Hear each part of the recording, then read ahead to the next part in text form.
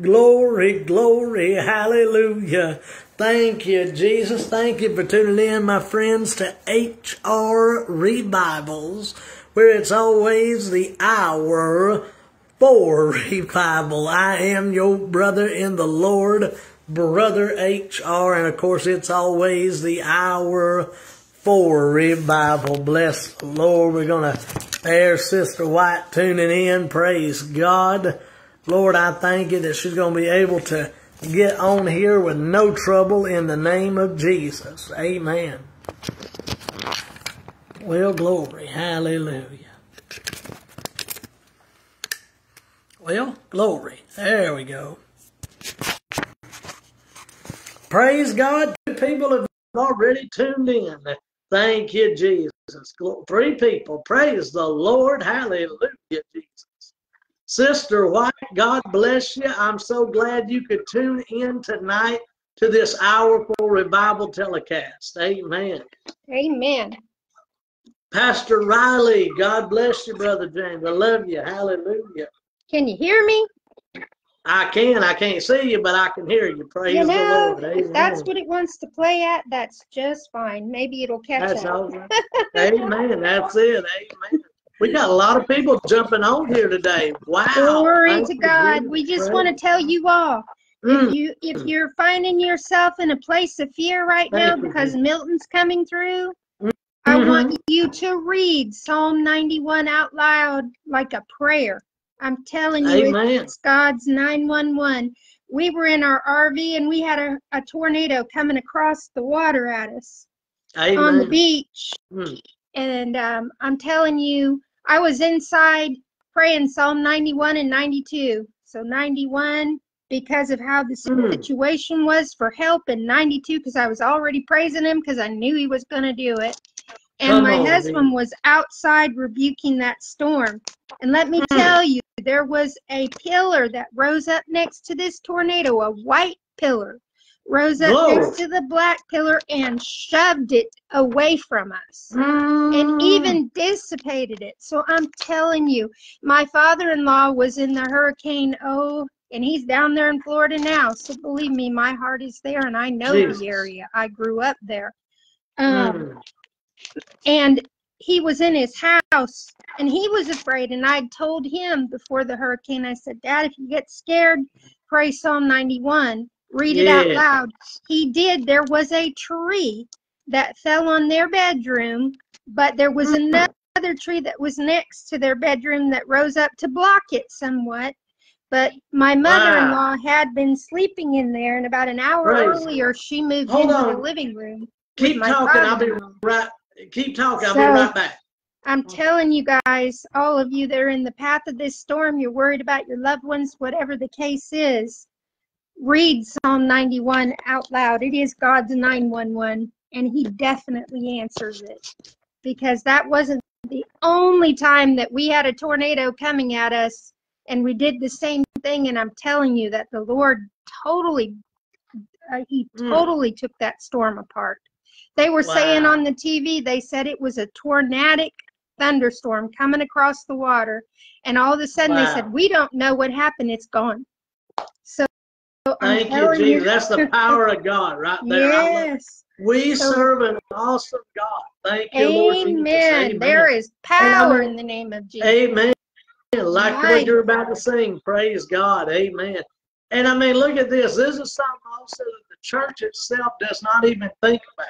Yes. That God has given us authority over all principalities and powers and the rulers of the darkness of this world. But that would also include the first heaven too. Yes. The first heaven has to respond to our voice because we are children of the King and we speak on his behalf. Hallelujah, Lord Hallelujah. Jesus. I could write a book about the times that God saved us through so many things. And yes, we do have power.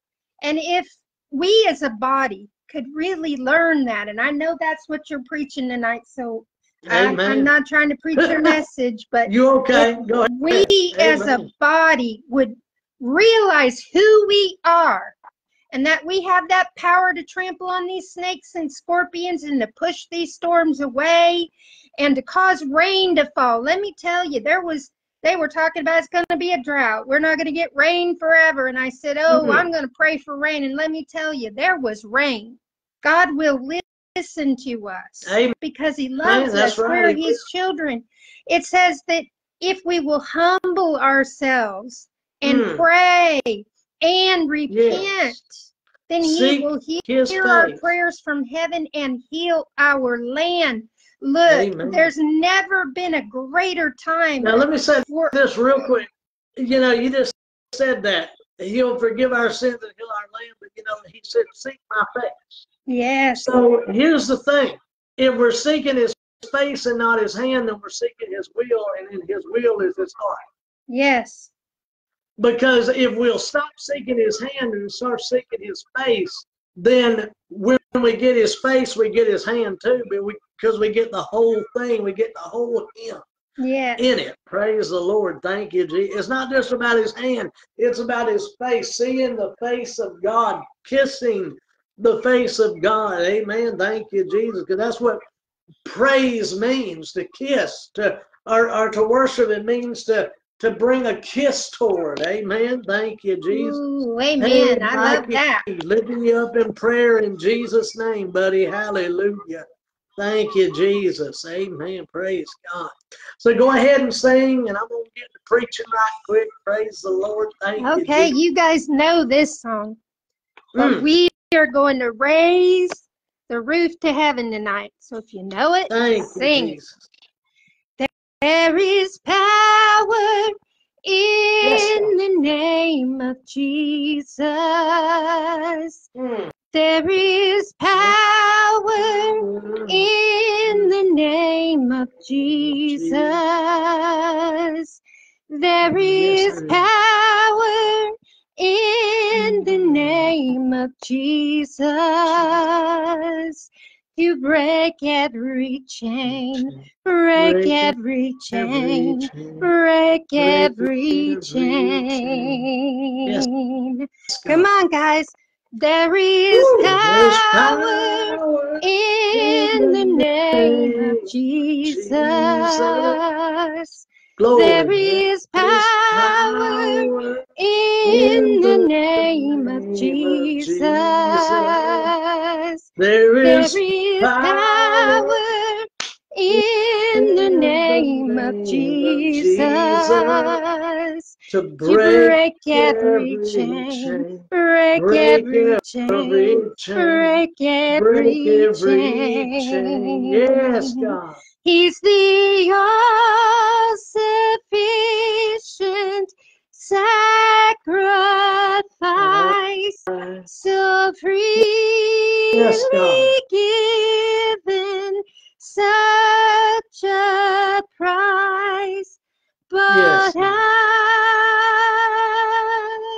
redemption, heaven's gates swing wide. Thank you, We believe that there is power in the name of Jesus.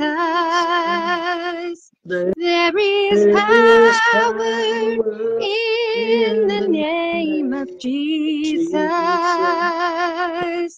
There is power in the name of Jesus.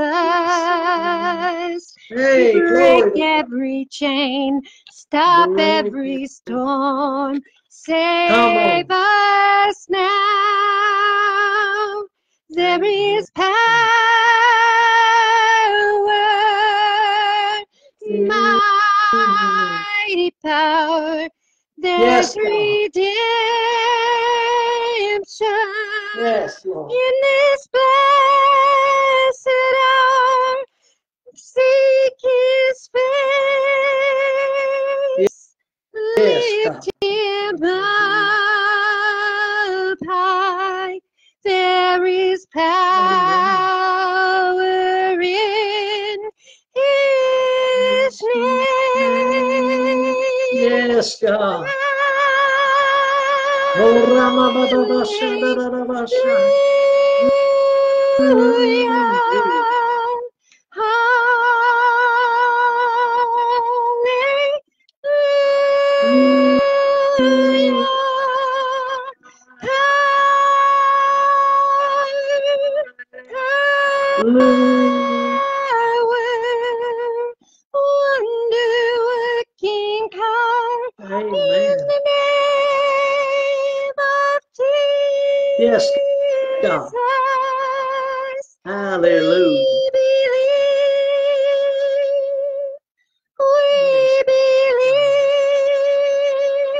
Thank We you. believe. Oh, Hallelujah. Jesus, there's an army rising up. There's an army rising up.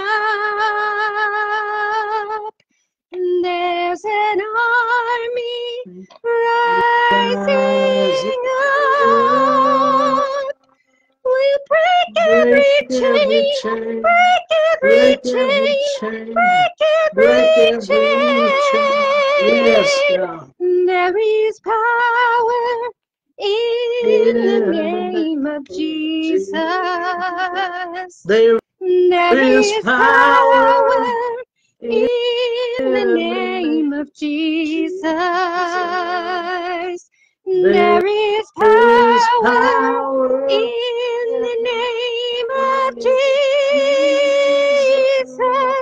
to break every chain, break every chain, break every chain. Go free, lift him up. Hallelujah.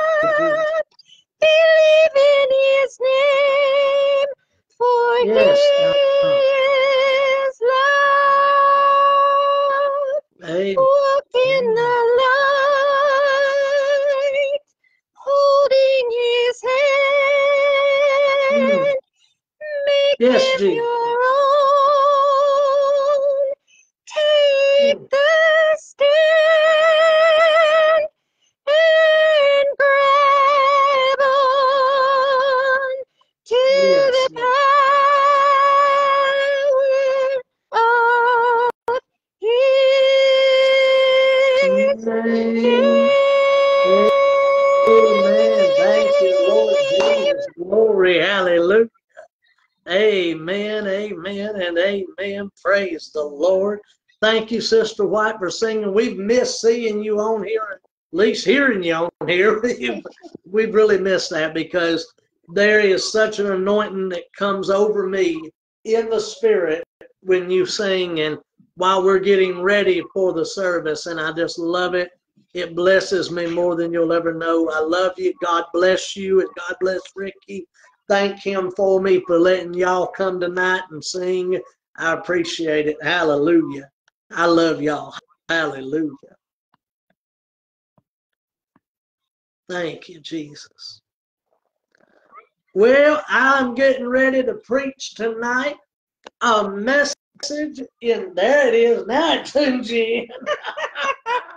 God bless you.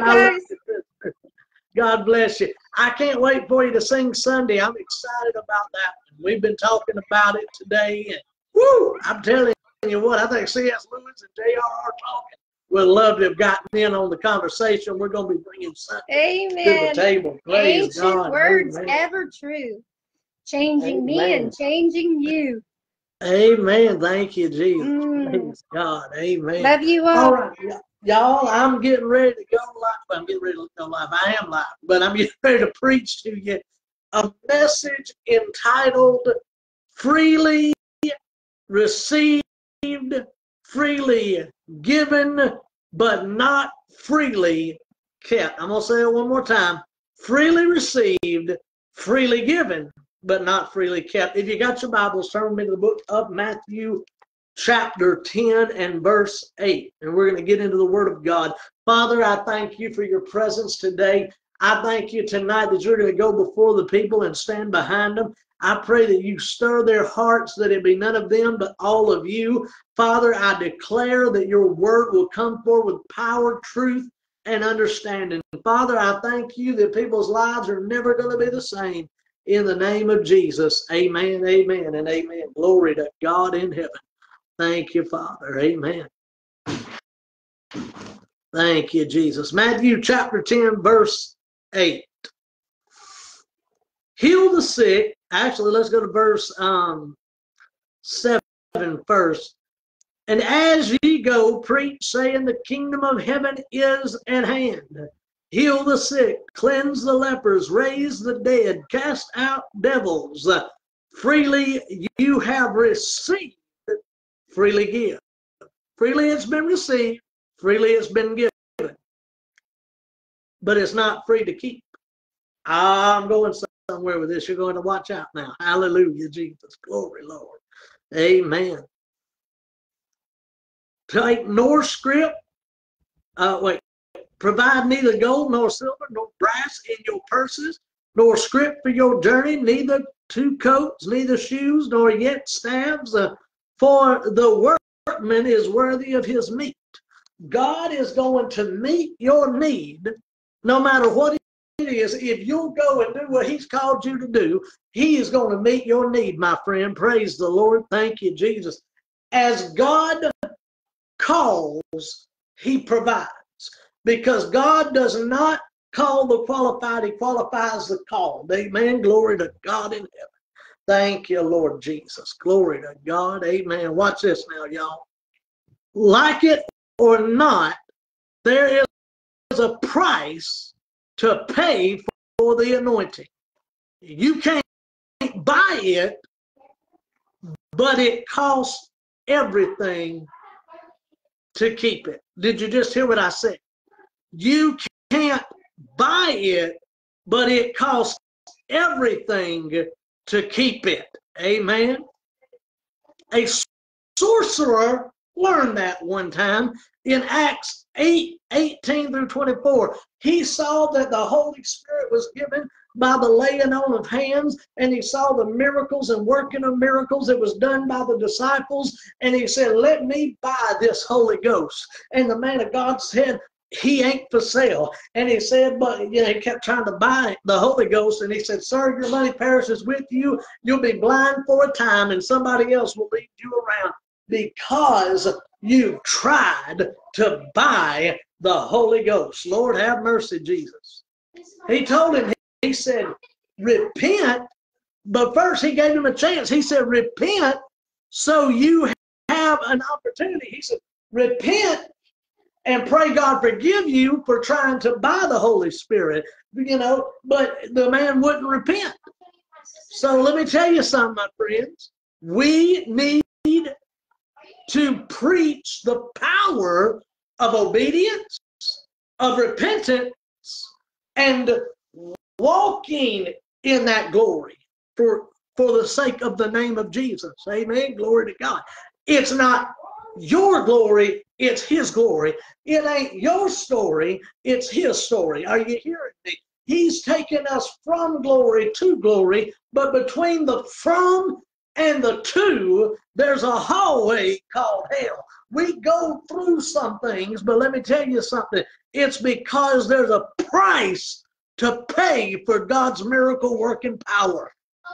For the anointing is not cheap. It has, again, I say, a price to it.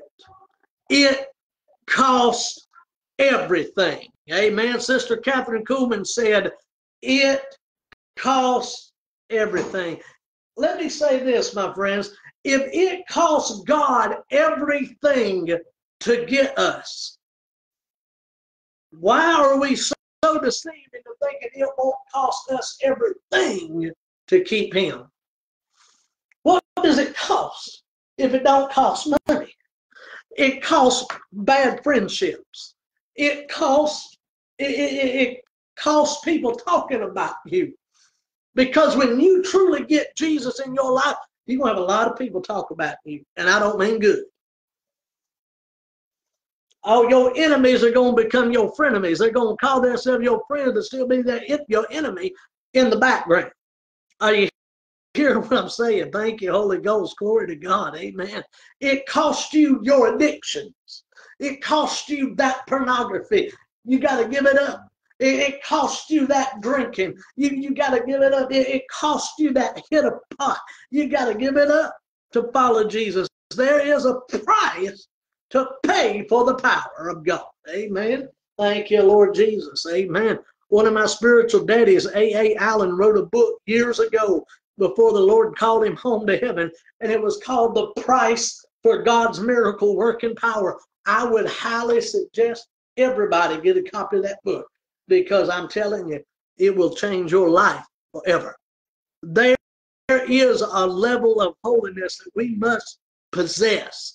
Or let me say it like this. There's a level of holiness that must possess us. Woo! If we're ever going to get anywhere in the kingdom of God. Amen. If we're ever going to get anywhere in the kingdom of God, we've got to have something greater than ourselves living on the inside of us. We're no longer ourselves. We belong to the King. We're a son of God. And the best part about God is even a daughter can be a son. The sonship goes without gender. But let me say this. It's a belonging. We belong to the King. We are a child of the King. We are of the Father in heaven. Amen. Thank you, Lord Jesus. Glory to God. Amen. Watch this. It truly costs everything. Of course it does. If it didn't cost something, it wouldn't be of any value. I'm going to say that one more time, honey. If it didn't cost you anything, it wouldn't be of any value. David said on the mountain, when the man said, I'll give you the threshing floor, David said, I've already cheated God once before. I don't want to give God that which costs me nothing. I'm willing to pay a price for his power. Watch this. Jesus even said if we was going to follow him, we needed to count the cost. Luke 14:28 through 29, he said, make sure it's worth it to you. The one about David was 2 Samuel 24:24. Luke 14:28 through 29, he says, make sure that the cost is worth it. He said, if anybody don't count the cost and you start building with that material, he said, and you run out, he said, people are going to make fun of you. How many people have run out of the power in their life? They've ran out of the oil in their life because they've given it away to everybody. They've given away tools to build in the kingdom, and they ain't got nothing left to build the kingdom in their life. They didn't have enough finances together, spiritually speaking, not physically. They didn't have enough spiritual finances together. They didn't have it together like they thought they did, and they lost everything. Maybe you're watching me and you feel like, oh, Brother HR, I've lost out with God. I know I'm a sinner, and I know I need to get back to God, but will he have me back? Absolutely. If you're watching this video, God wants you back. I'm just going to say that one more time. If you're watching this video, God wants you back. You've not slipped too far that his hand can't reach you. Because if you're watching the video, he's the one leading you to the video. It's not me, it's him. Hallelujah, Holy Ghost. Thank you, Lord, for the Lamb of God, Father. Thank you, Yeshua, for your sacrifice. I love you, Lord Jesus. Glory to God. Amen. Even Paul spoke about how Jesus paid the ultimate high price for you and me. 1 Corinthians 6:20. It said we were bought with such a great price. You were bought with such a high price, Satan can't buy you back. Woo, glory to God. Amen. Hallelujah, Jesus. Glory to God. Amen. Jesus, watch this now. How does it tie in to the message for me to say all this? I'm glad you asked. Jesus was arrested at Gethsemane, the place of crushing. The place of crushing where the oil was crushed from the olives, from Mount Olivet. He's praying in the place of crushing. So if our master prayed, and we're supposed to be like our master, we need to learn to pray in a place of crushing. Sister Angel, God bless you. I love you. Hallelujah. Amen. Praise God. Amen. Gethsemane. Watch this. When he left, he was on the Mount of Olives. Matthew 26, 36 through 46. He was on the Mount of Olives, the place where the oil has already been crushed. Mount Gethsemane, the Garden of Gethsemane, is where they took the place to have the oil crushed. The oil's been crushed. He's now ascended back after his resurrection from the dead. He's now ascended back to the Mount of Olives, right where Gethsemane is. It's located in the same region. When he left the Mount of Olives, Acts 1:12, watch this. When he comes again, the anointing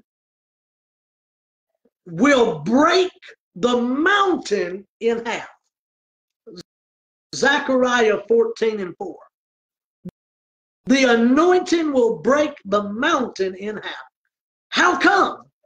Because he paid the price.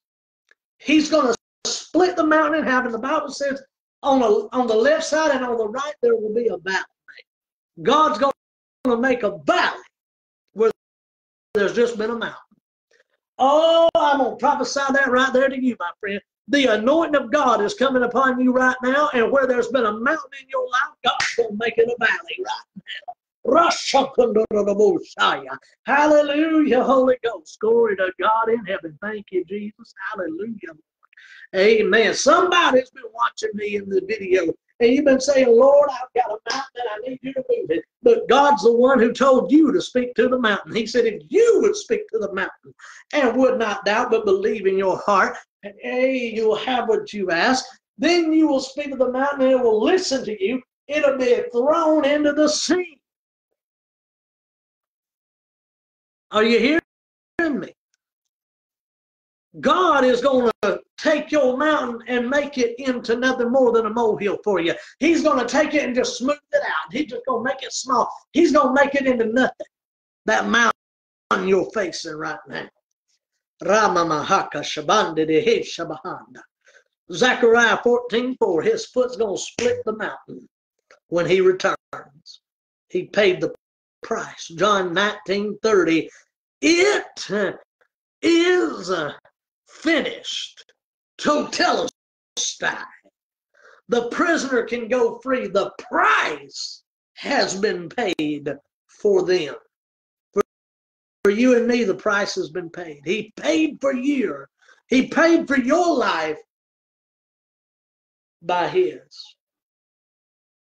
Don't waste the price that was given for you. Matthew 25:26. If you say you're going to follow God, follow him. Quit playing around with all of these things. Matthew 25:26. The man with the talents did nothing with his life. And when God came to speak to him about it, he said, oh, everybody said on the judgment day, oh, well, we did this for you. We did that for you. And you know, you got an increase here, Father. And there was an increase over in this area. And he said, good job. You did great. I'm proud of you. But when he gets to the foolish servant, the selfish servant, he goes to him and he says, what have you got to show for? And he says, I ain't got nothing to show for it. I hid my talent. I hid what you gave me. I hid, Jesus, glory to God. Hallelujah, Lord. Amen. I hid everything from everybody and didn't show them nothing. That's just like the Pharisees when he said, you hold the secrets to eternity, but you shut the door of heaven in men's faces. Lord, have mercy. There's a lot of people when they stand before God, they're going to have a lot to answer for, because the Bible said everything that's been done in private will be revealed openly before the Lord, before the people, and before the angels. Hallelujah, Holy Ghost. Glory to God. Amen. There's a price to pay. We must give up drinking and drugs and promiscuity and all this other stuff and follow Jesus. Lord, have mercy.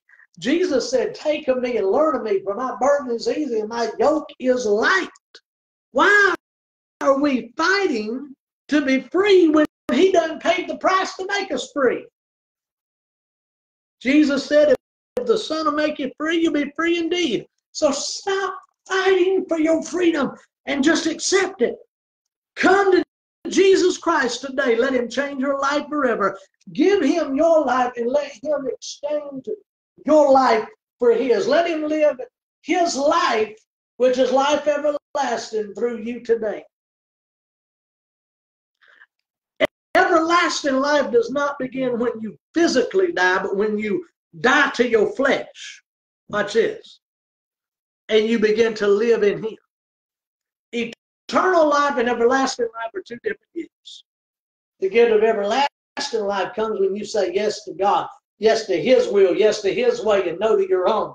And then you start letting him live through you. Your music starts changing. Your appetite starts changing for everything else. Instead of everything else, you're turning to him. You're wanting God. You're hungry for the things of God. That's when you know there's a difference in your life. Hallelujah, Holy Ghost. A lot of people went out there and got baptized. They got a bath with their clothes on in front of everybody, but they came down a dry devil, went up a wet one. There was no change in their life. There's no change. Then I would definitely be concerned that there may not be salvation in your life yet. Because if you truly surrender your life to God and you're connected to the true vine and the true branch, hallelujah, Jesus. Let me tell you something, my friends. There's going to be a change in your life. You're going to begin to walk a different walk and talk a different talk and live a different life. If you're tired of living a double life, if you're tired of religion and you want a relationship with Jesus Christ, pray this prayer with me. Dear Jesus, I come to you a sinner. I believe that you died on the cross, that God the Father raised you from the dead, and I am saved. Lord Jesus, wash me, cleanse me, fill me with your precious Holy Spirit, that I might make heaven my home. Lord Jesus, come live your life through me. In Jesus' name, I surrender. Jesus, you are God. You are the judge. And I trust you fully with everything. In Jesus' name. Glory, hallelujah, Holy Ghost. Thank you, Lord Jesus. Glory to God in heaven. Amen. If you prayed that prayer, write to me. Let me know what God's done for you. Hour for Revival at yahoo.com. Thank you, Lord Jesus. I pray healing. I pray deliverance in the name of Jesus. Father, fill everybody watching with the Holy Ghost and fire in Jesus' name. Amen, amen, and amen. I love you. God bless you. I'll see you in the next meeting or in the air in heaven. I love you. God bless you. Bye-bye. Thank you for tuning in to HR Revivals, where it's always the hour for revival. I am your brother in the Lord, Brother HR, and you know, of course, it's always the hour for revival. I love you. God bless. Bye.